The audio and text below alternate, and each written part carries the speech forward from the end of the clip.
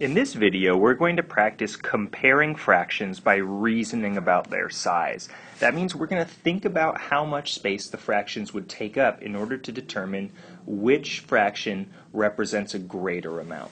Let's start at the top left with 1/3 and 2/3. Now the way I like to think of this is I like to picture that I have a candy bar.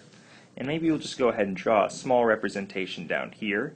And of that candy bar, I'm either going to eat 1/3, which will be represented by this amount, or I'm going to take the same candy bar and eat 2/3, which would probably be more like that. So just by reasoning in my head, I could picture what 2/3 looks like and what 1/3 looks like, and I could easily see that 2/3 is greater than 1/3.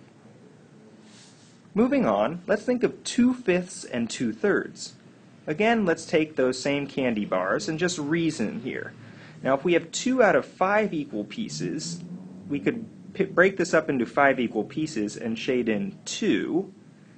And then we could break this up into 3 equal pieces for 2/3 and shade in 2 out of the 3 for 2/3.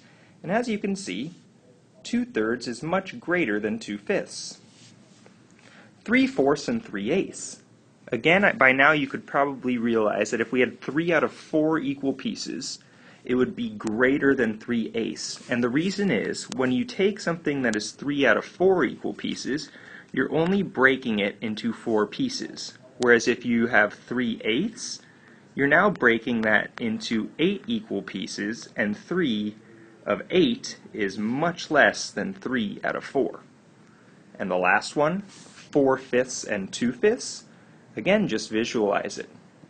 We're going to reason to see that 4 out of 5 pieces is most of the candy bar, whereas 2 out of 5 is less than half, showing that 4/5 is greater than 2/5.